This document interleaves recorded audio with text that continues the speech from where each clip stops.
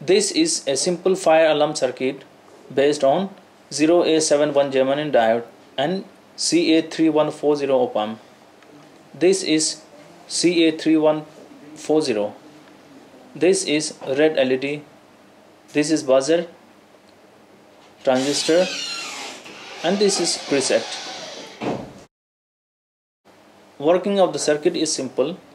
When diode OA71 senses the heat from a source such as fire or soldering iron, its reverse resistance drops, resulting to the increase in voltage at non-inverting pin of CA3140.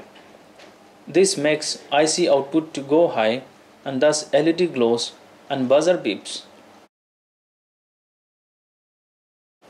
So 0A71 is a simple and inexpensive component, can be used as fire sensor.